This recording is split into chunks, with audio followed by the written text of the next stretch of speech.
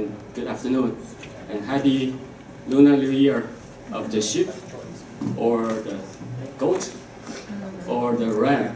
I know it's confusing. One of my friends even created a new word. It's called Shigora. Anyway, happy New Year, and thanks for joining us for this exhibition opening. And some of my friends asked me, even the artist himself, Wei Jia, asked me, why do you present an artist, for a solo show without even we present him before? I answer in actually 3 simple words. It's intuition and spiritual resonance. Actually, that's 4 words: intuition and spiritual resonance. It all dated back to last year when art critic and Professor Robert Morgan came to see NanHai's last February show, Houbeiden show, last February. And when he returned to New York, he sent me the name of Wei Jia, and he wrote, "You should come to meet him." So I did. However, I wouldn't expect that my first meeting with Wei Jia started with a conversation of the Tang Dynasty poems instead of his paintings.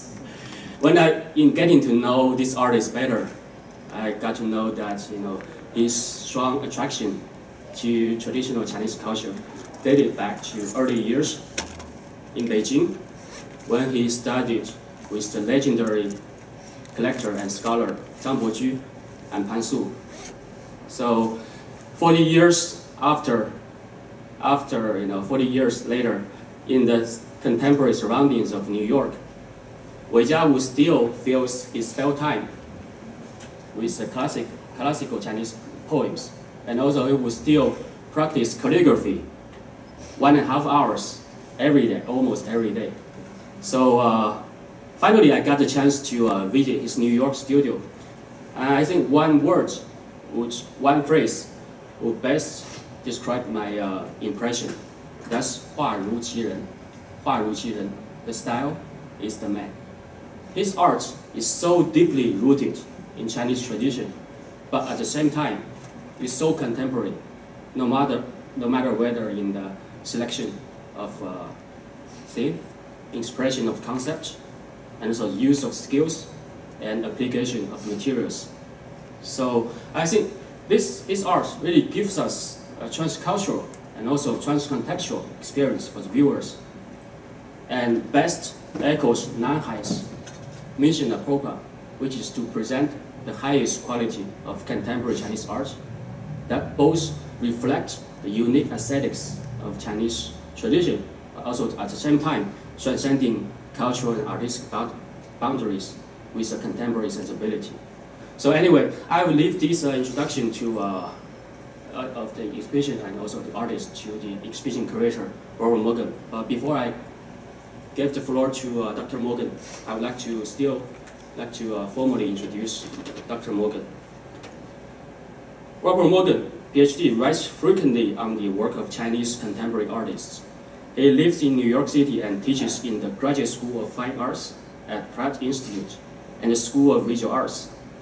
Author of many books and exhibition catalogs, he is a painter and New York editor for Asian Art News and World Sculpture News. In 1999, he was given the first Academy Award in Salamanca, Spain, for his work in art criticism. In 2011, he was inducted into the European Academy of Science and Arts. He has curated over 80 exhibitions of modern and contemporary art in various galleries and museums worldwide. So Dr. Morgan, thank you very much for your outstanding curating, and above all, for your friendship and for your introduction of Wei Jia to me. Thank you. Now the floor is yours.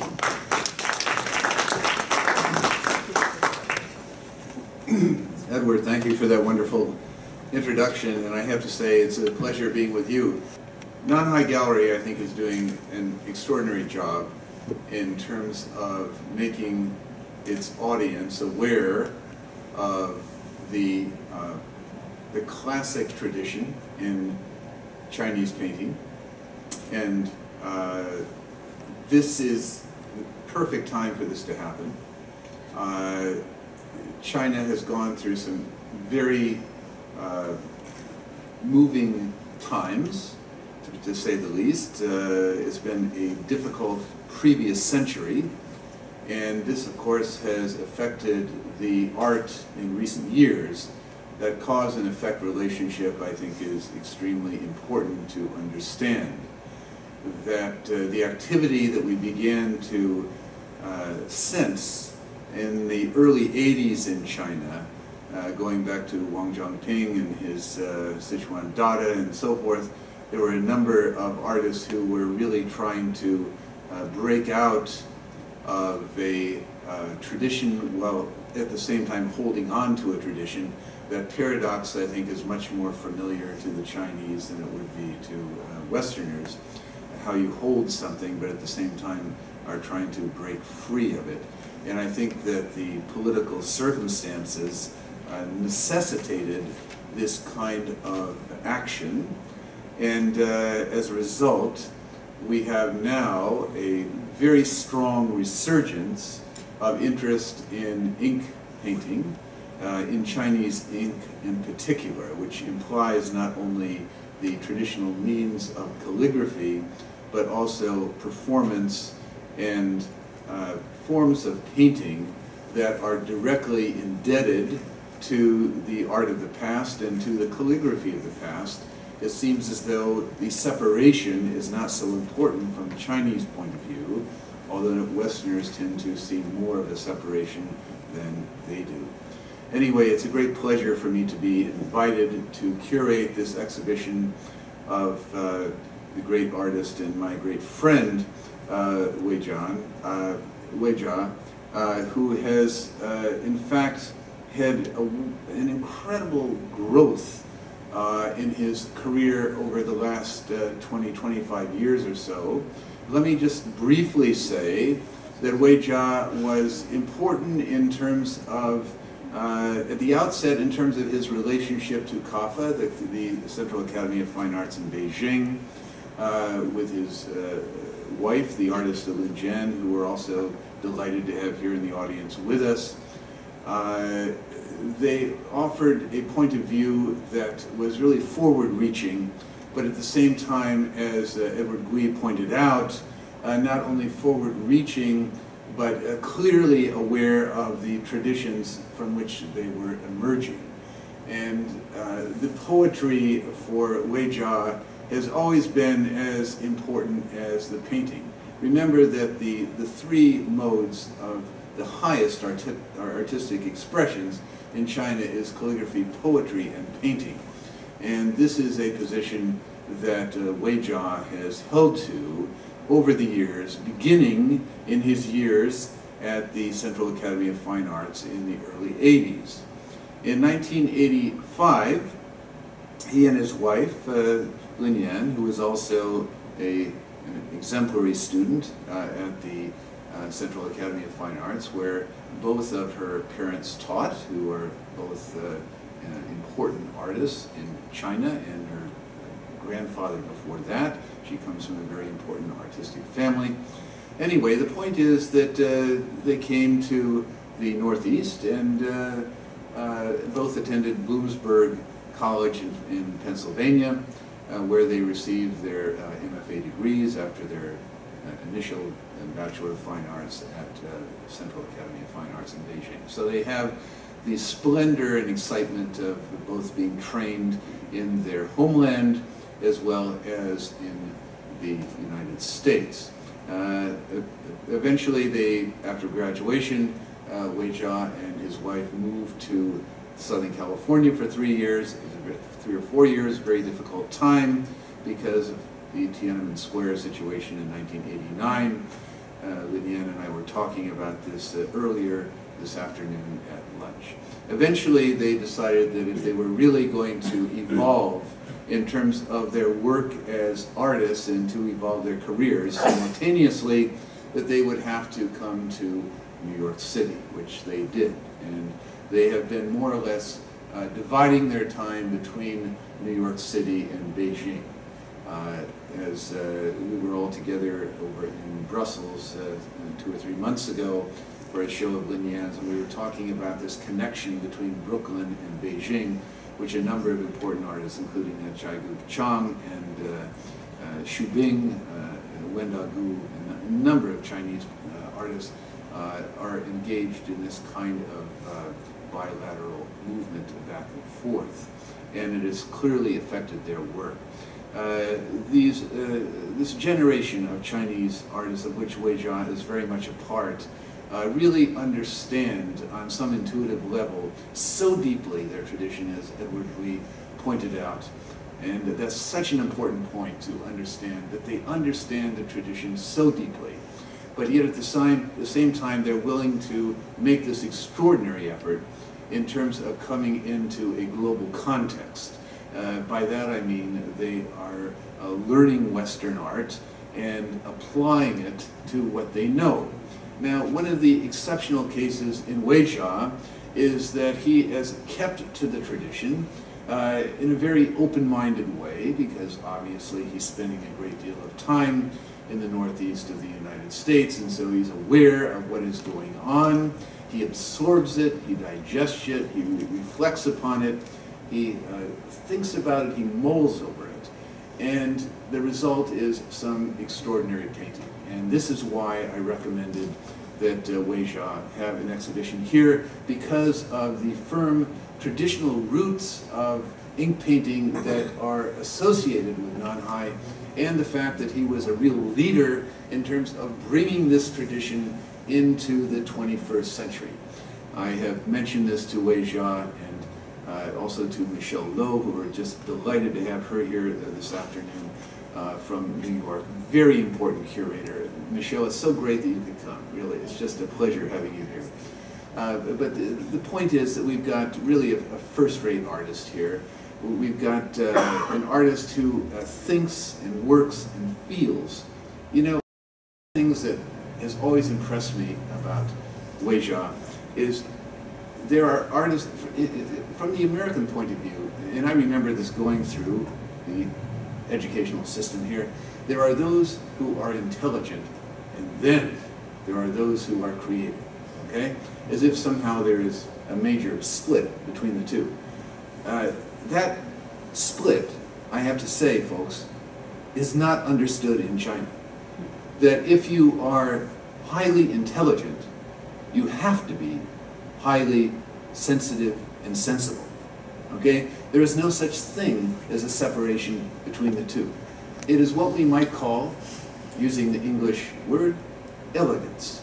And that is precisely how I know and understand Wei Jia as an artist, as a friend, and as an absolutely first-rate thinker of his time, who engages in this triumvirate of painting, calligraphy, and poetry.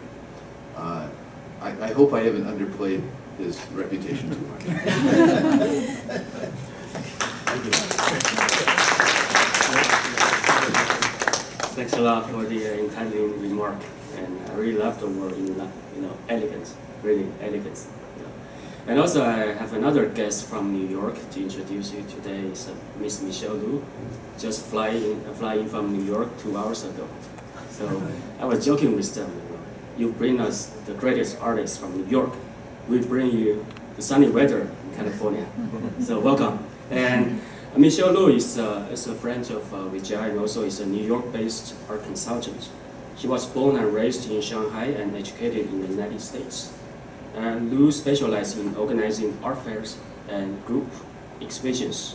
She advises individual and institutional collectors about contemporary Chinese art, contemporary arts. Most recently, Lu was guest curator of the exhibition Tales of Two Cities, New York and Beijing, which is a group exhibition of Chinese and Western contemporary artists at the Bruce Museum.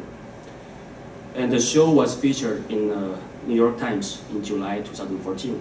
And also she was the guest curator of Oil and Water, Reinterpreting Ink, a 3-person exhibition of contemporary Chinese American artists Zhou Deshu and Wei Jia, who is here today, and Zhang Hongtu at the Museum of Chinese in America in New York in the year of 2014. She was a member of the founding team of the Asian Contemporary Art Fair New York 2007 and 2008, and from 2003 and 2005, she was co-publisher of the magazine Arts Asia Pacific. So welcome, Michelle, and thank you for flying to moderate this conversation. Now the floor is yours.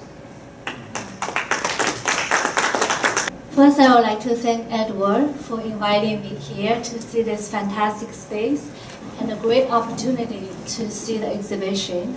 I'm so pleased to be in company with two dear friends, Robert Morgan and true Renaissance man. He's an art critic, writer, and artist and poet. And Wei Jia, a very dynamic and complex and unique artist. And this exhibition, I just took a quick look. I think it contains the most comprehensive body of work of Wei Jia in recent years. And I think it's a really wonderful introduction to the Bay Area of this artist, Wei Jia. So I'll come to the first question to Robert.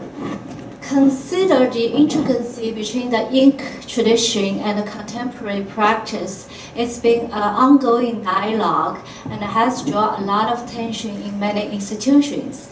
So recent years at Boston MFA, there was an exhibition on fresh ink, which they invited 10 artists from China in dialogue with the MFA's Asian permanent collection. And last year, the very thought-provoking exhibition Ink Now at the Metropolitan Museum. So how do you view this particular exhibition compared to these, institutional, larger scale group exhibitions? Do you view that as an extension, as a continuance, and can you elaborate on that? I feel that the current exhibition of Wei Jia is an extension of both of the exhibitions in Boston and the Metropolitan Museum of Fine Art. I did not see the exhibition in Boston, but I went several times to the one at the Metropolitan. I had lunch with the curator. We talked at great length about the exhibition. He was heavily criticized for that show. For a number of reasons that I think were not correct historically or in terms of the intention that he was trying to deal with. He was focusing a great deal on the concept or conceptual aspect of ink, which I think is true. In the United States, we have a movement called conceptual art that emerged in the late 60s and has evolved through the 1970s and so forth, where the idea was isolated from the material or the object. But what we have to understand that through ink in China, there is, again, no separation between the material, the object, and the concept. And in fact, what I have tried to show in this exhibition and tried to explain in this exhibition is that Wei Jia is holding forth in terms of the concept, and that is inextricably related to the poetry of the Tang Dynasty. We were talking, Edward, you and I, about Tufu, in relation to the work of Wei Jia. And I think that when you talk about this kind of poetry in China, it's very much conceptual. And therefore, there is a language component, and as I've expressed, there is also the fact that Wei Jia, in contrast to many of his colleagues, is writing calligraphy every day for at least an hour and a half, whatever he feels. He's really functioning, performing internally and overtly as a master Chinese artist. And I think that maybe to get back to your question, Michelle, I think that this is the part that maybe was not clearly understood in the exhibition in New York. That in fact, you can be exemplary in terms of experimentation, but also very much within a classic tradition. And I think the problem that we have here is that the Americans want to make these separations rather than these conjunctions in terms of where we have to understand the paradoxical overlay of which his art, Wei Jia's art, is very much a part. Thank you. That leads to my next question to Wei Jia. Robert already introduced you studied Chinese calligraphy and landscape painting at a very young age, and then you went to Central Academy of Fine Arts studying Western oil painting. After that, you came here and studied MFA program, right? So how does the various of different academy training affect your work and influence your subject matter, choice of subject matter? And have you tried to, if so, how do you incorporate that? It's probably a larger question. Yeah. It will take more time to talk about this. It's like my whole history. Make it short, make everything short. I think it's a beautiful thing when getting older, like middle age, I still can pursue my dream from my youth. When I started Chinese traditional painting and calligraphy and poetry, very early age, 14 years old, and it tells me a lot. Even now, I still use the way of they're doing the landscape painting, like a color wash several times for the mountain. I still use the technique to mount the paper. That's all from my experience in my early time. After I got into the Academy of Fine Arts in China, I had very strict European style training for realistic style. That made me clear to give up realistic style. Even though I was very good at that time, I know I'm not crazy about copy or representing the things already exist or already you can see.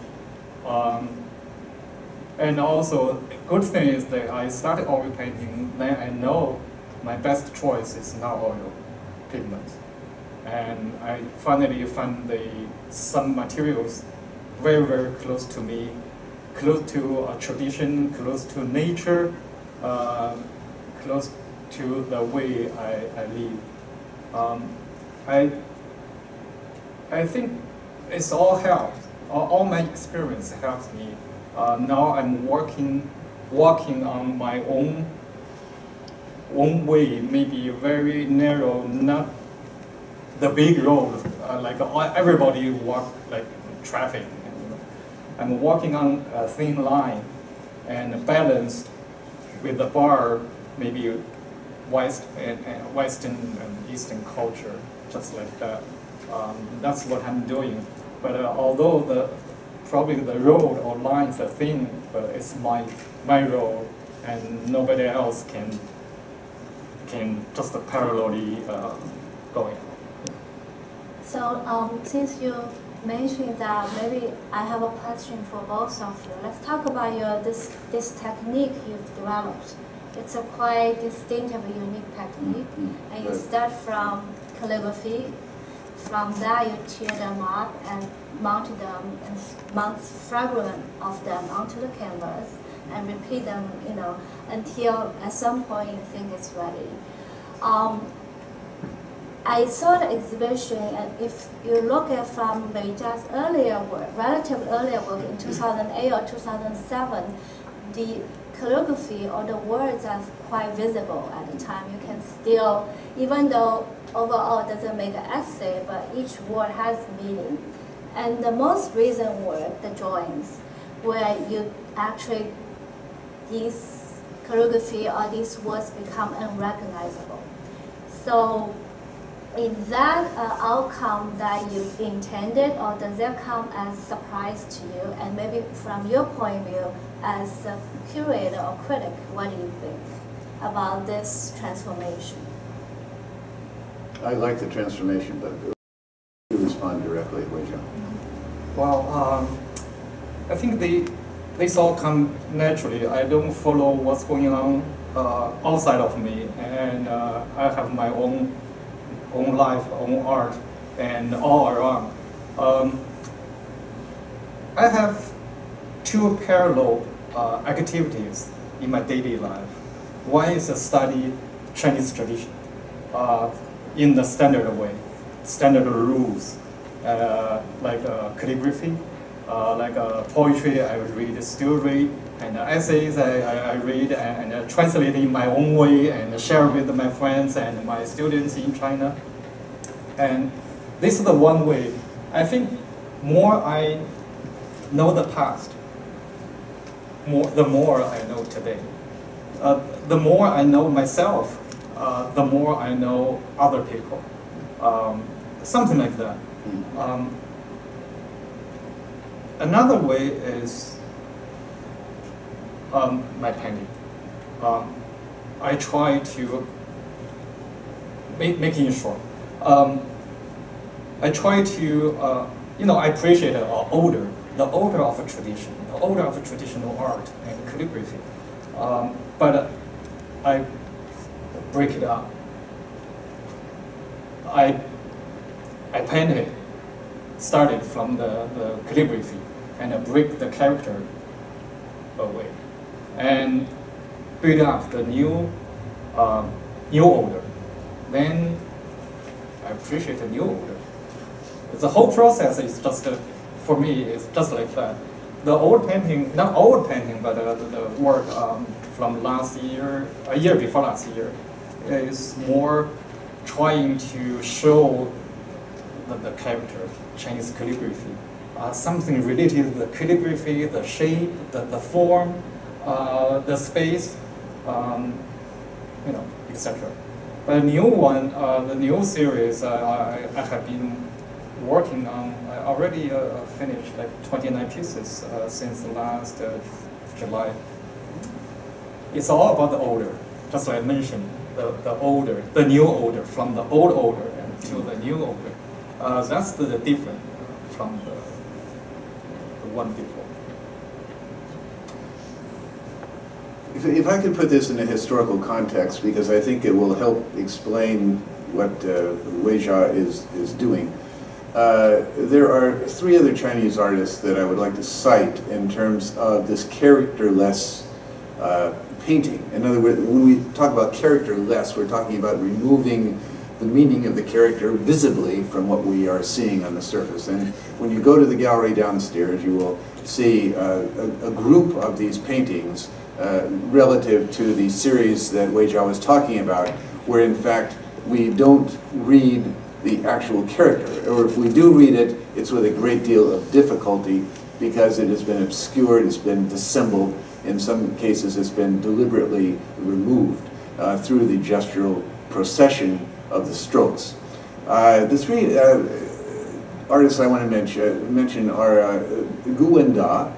Gu Wenda had this idea, going back a number of years, that he wanted to take alphabets and calligraphy, particularly from calligraphic countries, I mean like the Middle East and Far East and Southeast Asia and so forth, where in fact he would mix up these characters so that they would be unreadable, but they would be beautifully rendered, okay, in a relatively large scale, or medium to large scale. He did other things as well, but I just want to emphasize that one fact, that he was kind of bringing together a United Nations of different kinds of calligraphic strokes into a single language that essentially was unreadable. The other artist is Xu Bing, who is reasonably well known in the United States. I think he's had some exposure here in the Bay Area. Xu Bing started using, back I believe in the 90s, he began working with Chinese characters, but they were actually English words, okay? And there are a number of these, when you first see them, you say, oh, that's Chinese, and then you look carefully, you can see that in fact he has actually written English words within the strokes.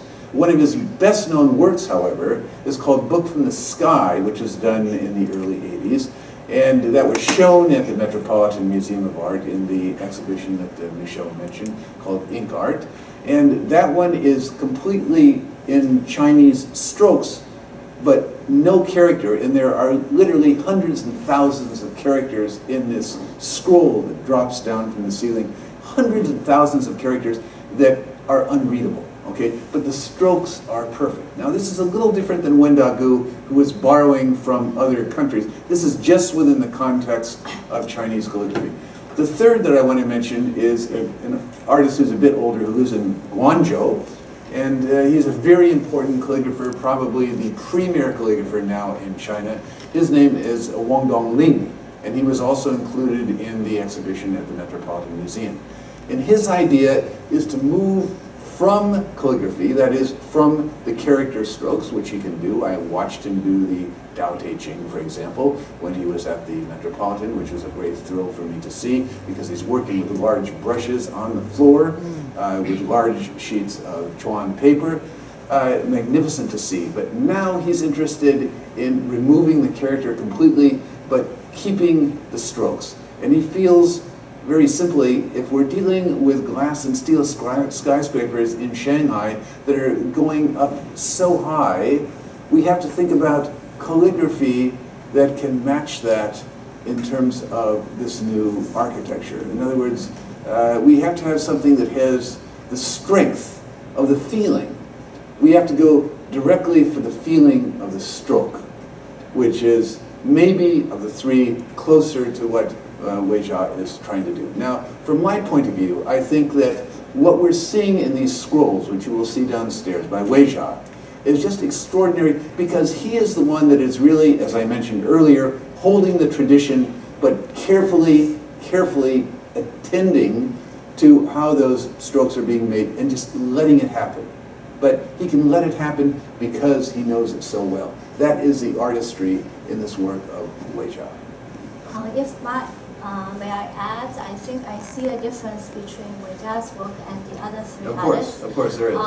One of them, to me, is that Wei Jia is very much interested in the painting process and the material. Right. So in a way, he is using calligraphy as an entry point, so that he asks the user to come into the conversation. When you first look at it, you say, oh, these are semi-recognizable symbols, so I'm open to it.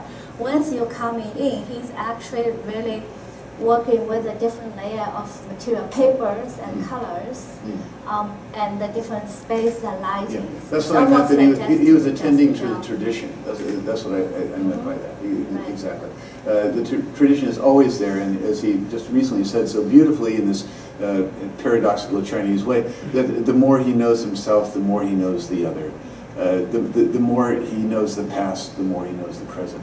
I really think that that comment is so profound, something that I really believe needs to disseminate into Western culture, that idea. I think it's such an important point. Absolutely.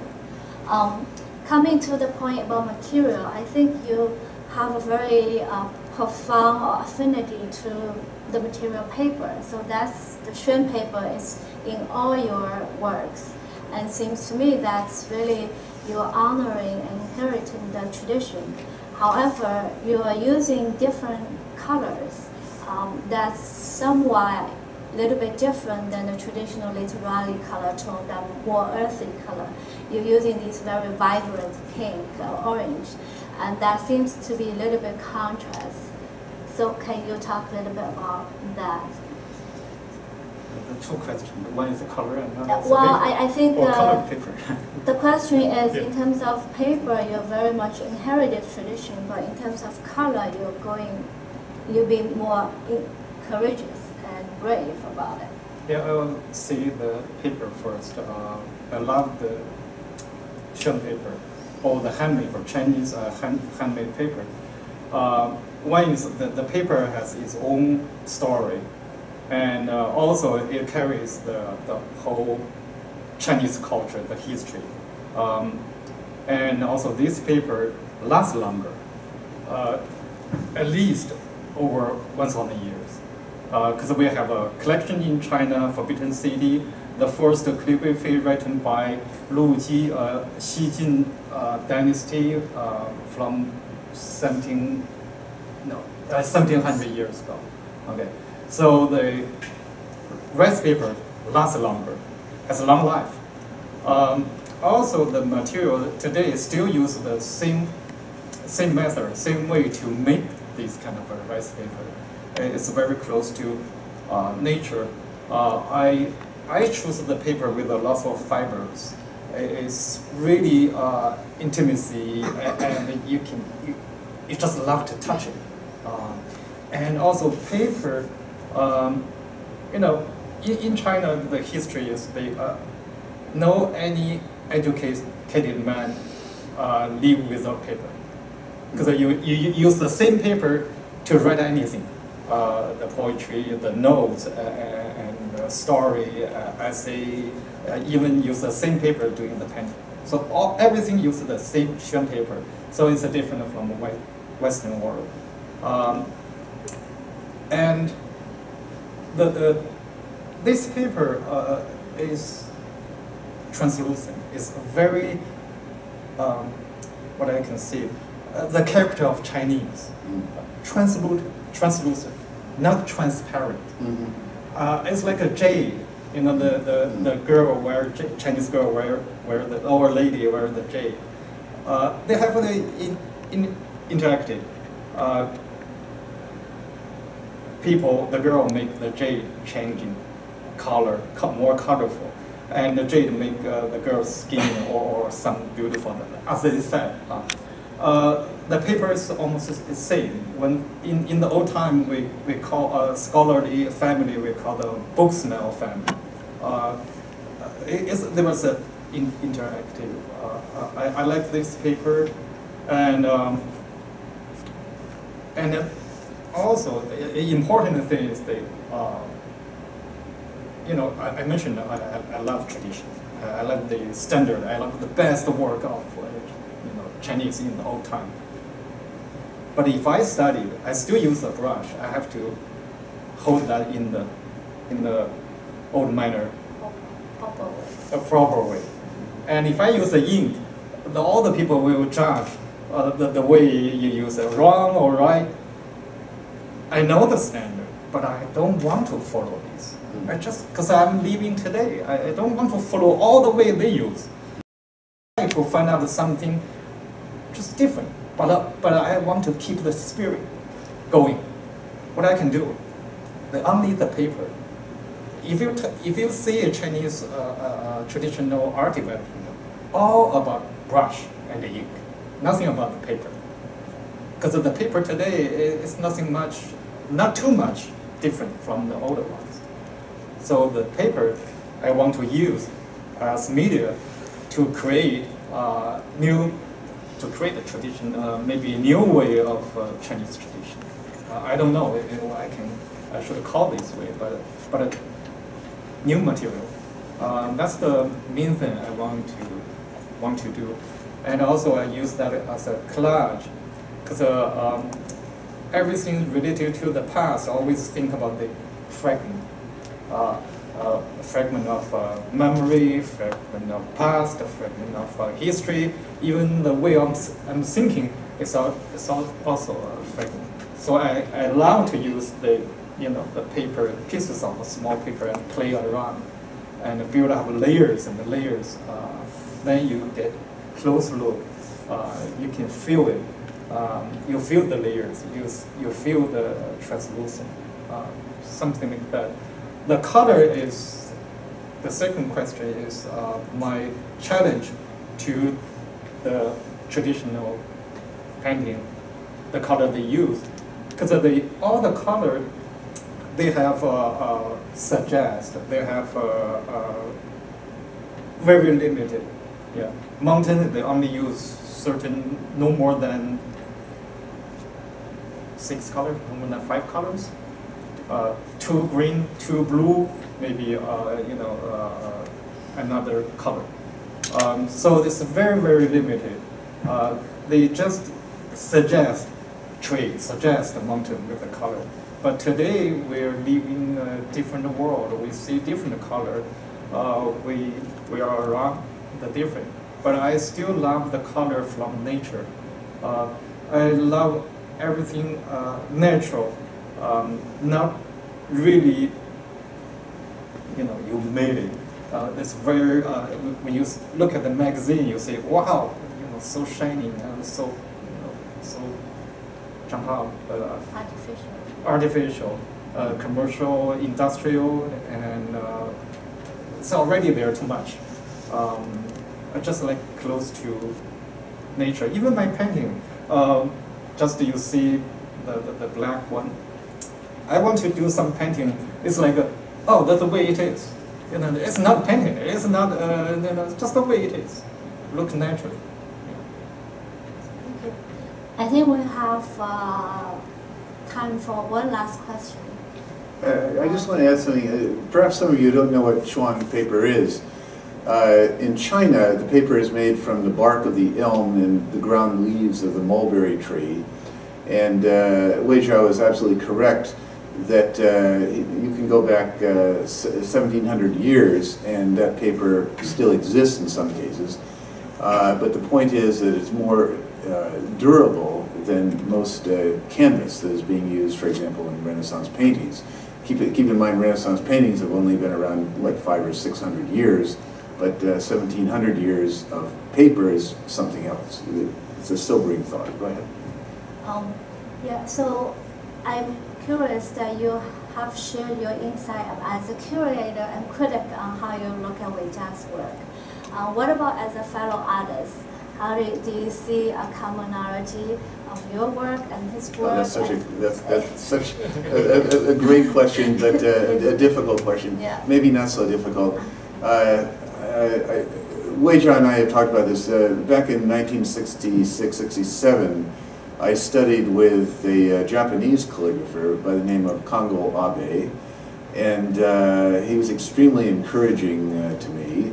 I had already more or less decided that I wanted to become a painter, and then when I finished my MFA degree, which is called a Master of Fine Arts, I had a professor in art history who taught Islamic art that interested me a great deal, and he said, listen, you know, you should really get a PhD. And I said, me, I'm an artist, how can I get a PhD? He says, you apply. Well, I did apply, and I got the degree, and I've had a career as an academic as well as an artist, which is not as pure as Wei Jia.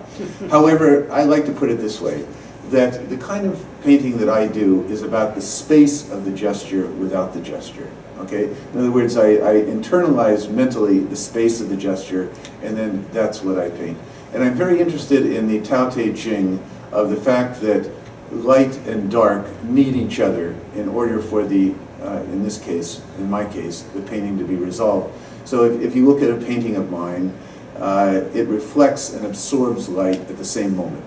And that absorption and reflection at the same moment is very close to the moment of being alive, which I think is also the moment of understanding nature to its fullest, which is what I'm trying to do as a Westerner, but nowhere as near as good as Wei Jia. You've been very humble.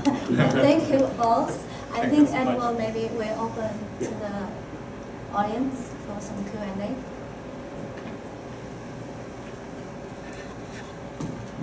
Anybody have questions for Wei Jia? Robert?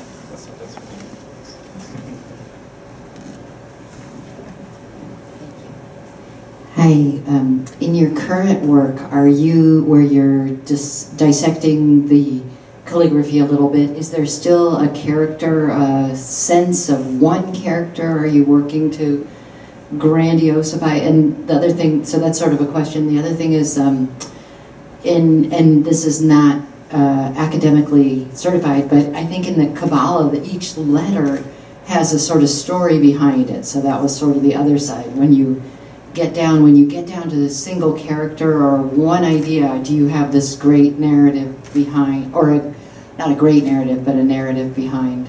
Thank you. A few years ago, I studied the painting, studied this series, actually already over 10 years. I read really characters and in the old manner. And people always ask me what that means when they look at my painting. And it doesn't matter from Western people or Chinese. The Chinese people look at the character, yeah, I know this word. This is not my intention. I love calligraphy, not the meaning of the word. I love the calligraphy itself as visual art. So I try to give up this meaning. Then I start see how to break this character up, but still keep the space, the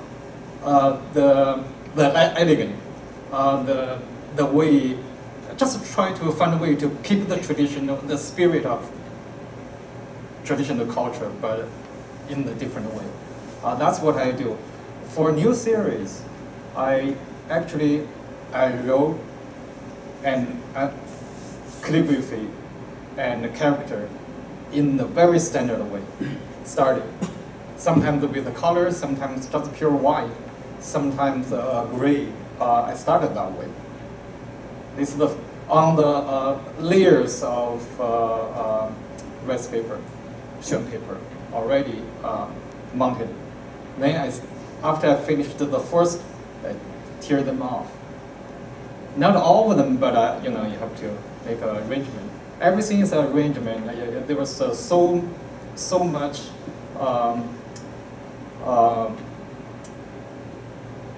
you expect unexpected result, controlled, uncontrolled. Then you put all of this back and back and forth and back and forth, tear it off and put it back and tear it off. So finally, the process, the conversation. Then you start in a certain way. You find the new order build up. Because when I write, I still appreciate the traditional way. Then I tear it off. That starts from, maybe I couldn't recognize when I tear it off. And something happened. I feel so happy. Sometimes I feel that's a disaster. Because when you tear this, it's uncontrolled. It, sometimes show the color or show the ink underneath of the paper. You don't know what's going to happen. So that's the whole process. Thank you. When you tear the paper already, I'm sorry. I'm really curious about the process to make your work. So because you said to tear the papers, recently there was a show at the MoMA. It's the cutouts by Matisse. When Matisse made the cutouts, he liked to some unexpected what he wanted to. So he wanted to change here and there, and then reorganize, and then he finally fixed what he wants. That the show the process, present the whole process of the Matisse's work. So anyway, when you explain about your work, the process, so it reminds the Matisse show. So my question: when you made your work, so when you tear the papers. So that's the paper is already wet, or so how you can cut the papers? When paper in the wet situation, because when it dry, it has so much strength. Oh yes. So powerful. That's why I mentioned it's like a capital of Chinese. Look at the soft, but there's lots of strength there. So you have to make it soft, then tear it up. My process or the approach is different. Matisse is trying to make an image. Yeah. Mine is not try to make an image. It's just try to make a. It's not an image. It's just a feeling, and It's just what? the feeling. Feeling. Yeah. I use the paper just like people using oil pigments. Mix, and then all the small parts make the bigger part. There was no image actually. I'm not build up an image. I just build up an odor. Matisse is trying to make the image, make something beauty of the image. Yeah, that's all. Yeah, but what I mentioned about Matisse show, I don't want to make a compare. The kinds of the image or your work is different, but just the kinds of the process when artists make their own, make some shape or you brush some part or some oil painting, you can fix this after some gestures, but normally Asian calligraphy is not changed, or you brush some calligraphy, you can't change, but you do tear the paper, so you break the order, you can change what you want. So the part is something I can only compare with the artistic cut the paper. He can move what he wants. That's the processing. So that is more a creative energy. They could rebuild their artworks. So they can make some similarity. Okay. I would sort of want to just, I have a question, but also just wanted to share my sort of reaction to this sort of conversation going on about the paper. 20 or 30 years ago, I experimented a little bit with Chinese brush painting in Shanghai. And I remember feeling the paper was like trying to conquer a tiger. It was alive. I didn't know what it would do because it changed when it was wet, when it was dry, when it was mounted. It had many, many characteristics, and I would not know until afterwards. Even it changed after you mounted it. So I don't know if that helps explain.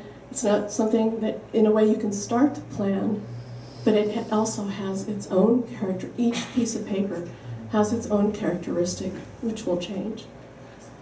And then I think the question I wanted to ask is that you said that you paint nothing, you don't pay attention, nothing, not the outside world comes in. You have your looking at tradition, but also then changing what you do. And I was just wondering that you use the word fragment. You love fragments, fragments of paper, fragments of thought. I was wondering what fragments resonate with you when you are in Beijing, in New York. How do they come into your work, if they do, or your creative process? I think that it's a very hard question because of the work is not represented, you know, like with the image. So everything just come naturally from the daily life, from the way I see things, from maybe today we have here, there was so many attention here, and when I do next work, there was something getting into it. This I call it a fragment, and also I play African drum, and the first time I studied a couple years ago, and the beat, the rhythm, and I didn't know this because I grew up with a classical music background, not my family. Never heard this boom boom boom, and so when I started painting, it's naturally getting into the artwork, and you see the paper getting jump. And you see the work downstairs. There was a white one, pure white, in this way, and you see the white and the gray. It's different. It's not, you know, like other painting, very flat. You see there is a rhythm. You see the jump. Something that is hard to explain, but I'm very sensitive about every detail, every day I experience. I really appreciate my everyday life, even though not as big, but you know. I want also add one comment because when Wei Jia was first time, very interesting that I know he runs jogs every day for 5.8 miles every day, right? And every Sunday he play African djembe. Do you know that djembe? The African drum. He's the only Asian to play African drum in that park. And then he also practice. I mentioned the practice calligraphy every day 1.5 hours. And he recite or he wrote classic poetry every day. So it's kind of me. Always reminds me the famous the renowned Tang Dynasty poet and poet, painter, musician, and calligrapher Wang Wei. But he's the Wang Wei living in the postmodern New York. So, any other questions? Thank you so much for the conversation. It's just been incredibly interesting and informative. And just an observation as someone who does not read calligraphy, And when I view calligraphy-inspired pieces or poetry, or that I think is poetry, I always kind of feel a little left out. I'm wondering, what I'm missing, or if I'm sort of exoticizing something that really is something very plain. But it also gives me the opportunity to enjoy the pieces more on a holistic level and see the papers and the process. So I'm really delighted to hear that this is intentionally sort of going towards a more, I would say, holistic experimentation, and thank you again. If I can respond to that, which I think all of us appreciate what you said, this is one way of, the major way perhaps, of Wei Jia moving his tradition into the present, where we can all feel that sense of wholeness in relation to where he's coming from. Of course, art is very subjective. No, making... not necessarily. Okay. Not necessarily. That's a big discussion. But you can't say that affirmatively unless you really know what you're saying. Okay. But I think from your painting, it reminds me of the Buddhist saying that when you first see the mountains and the waters, or the mountains and waters is almost a physical, realistic copying of the real scene. And then when you take a closer look, the mountains and the waters no longer appear what you perceive them. And then when you really study them hard, each one has the mountains and the waters in their own mind. I think it's when I say art is subjective, I mean that you have to look at the artworks from the perspective of the artist, and I think what is sort of a communication on the metaphysical level. It's above the form and release. So when you have the fragments of all the calligraphy of your calligraphical works, I think because when we see the Wang Xizhi, all those we call the 行草, or we appreciate the flow, the dynamic, not necessarily the meaning of the calligraphy. Because for instance, for someone like me who do not have a cultivation in calligraphy, I cannot read what some of the ancient calligraphers write, or even Mao Zedong's calligraphy. I couldn't read. Let me read them word by word. But we can all appreciate that. I think you are trying to have metaphysical communication with Westerners, have to appreciate the essence, the spirit of calligraphy or the Chinese culture. If I may add, I think one of the interesting things that Wei Jia is doing is really to incorporate and reconcile this collision between cultural heritage and the contemporary consciousness. And with contemporary art, what I appreciate most is about this open ending, this ambiguity, and that he is inviting us as viewers to come in and input our narratives. So I'm not looking at the work and trying to figure out, perhaps if I know the artist, I would imagine, but I'm looking at it to imagine my feelings. His work is invoking or resonates with certain aspects of myself. And by me participating, that adds meaning to the work itself. So it seems to me there is a dialogue going on that makes, to me, the beauty and essence of what Wei Jia and many of the contemporary artists practice. If I can just say, and I apologize if I was rude in making my comment, but I think what you're talking about is aesthetics in terms of how we receive a work of art and how we transpose that feeling of reception in relation to what we're seeing, which I think is extremely positive and necessary, and we need more of it, honestly. I would also say that I think art can stand objectively in relation to that subjective experience. It's not always so clear, and certainly a great deal of the theoretics that have happened over the last 30 or 40 years, certainly from the West, are very much in opposition to my position. But I think they're in opposition to my position because we've lost a sense of feeling, and therefore we can't make the distinction in terms of what correct feeling is. This is where I think Confucius is. Yeah, actually, that's what I want to ask Wei Jia, whether you are painting for the audience or to appreciate, or just what you want to paint the works you can appreciate yourself or you like it yourself? Good question. I really like to talk about this. Yeah. When our work finished, it's become an object.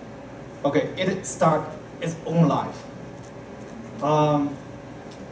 Then maybe you give it more meaning. Okay, it's finished. It's like a tree in the trees or in the forest, or art in the art world. So many art, all different art. But my tree, probably is a unique one.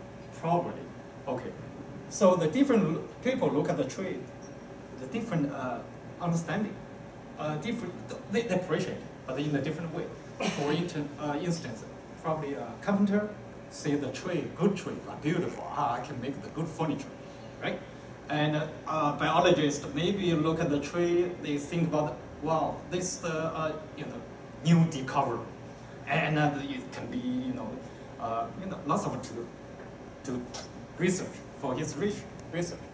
Artists look at the tree and shape, color, form, combination, lots of artistic things. But the three of them, they all appreciate a tree, one tree, just one tree. So that means the people give them more meaning to the tree. My work is the same. It's just a tree. And finish here, I hope more people can give more meaning to my work, and then can keep this meaning extend. That's what I think.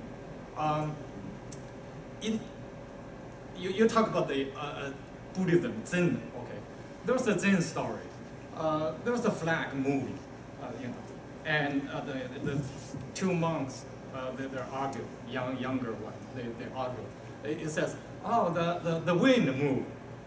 So no, it's a flag move. And the master came, it's your heart move. So that means that I can see this master is the great artist, because it starts from the heart. But also, it's a great understanding of what happened in front of him. So you may all the master to look at my work, and my work is just a flag. So you're not intentionally to please. I did calligraphy. I have this background. I said I break up the order, and there was a new order coming. But maybe it's just lead you to Chinese culture, Chinese calligraphy, but not really Chinese calligraphy. There, you don't have to read this Ren, like a person, and culture. You don't have to read it. Lead you to maybe your interesting stuff, Chinese culture, Chinese art, Chinese calligraphy, Chinese painting from my work. It's like also you mentioned about the Buddhism. They always have a practice. They say, I point off the moon. You don't have to look at my finger. You look at the moon. Right? So you look at my work. You don't have to exactly the work. There was a much broader thing. You just look at the artwork. Maybe lead you to appreciate different art. Yeah, that's what I saw. Very good. And also, I want to respond to John and to Robert and to Wei Jia about this discussion. I saw you're sharp as art critic. You know, when you respond, you're very sharp. And also, but you are actually, both of you are on the same common ground. You three, because you mentioned Buddhism philosophy, and actually in your essay you mentioned a lot about Wei Jia's Zen manner, right? And also, I compare Wei Jia as Wang Wei, not as Li Bai, not as Du Fu, because Li Bai, what you call Shi Xian, the very man of poetry. Du Fu, the sage of poetry. But Wang Wei is the Buddhist of poetry. So that's why I think we all have the same common ground. Okay. And This is true. yeah. We all have the same common ground. Great. That's what I'm agreeing to. Okay. That's why we're all here. Yeah. Okay, yeah. Actually, when you see the logo of NanHai, we're trying to bridging East and West. I was joking with them. We're not only trying to bridge, the Asia and the United States, Asia and the West countries, but also trying to bridge East Coast and West Coast. So thank you very much for this wonderful, enlightened panelists. The gang of New York, you make very good come out show in a difficult San Francisco. Thank you.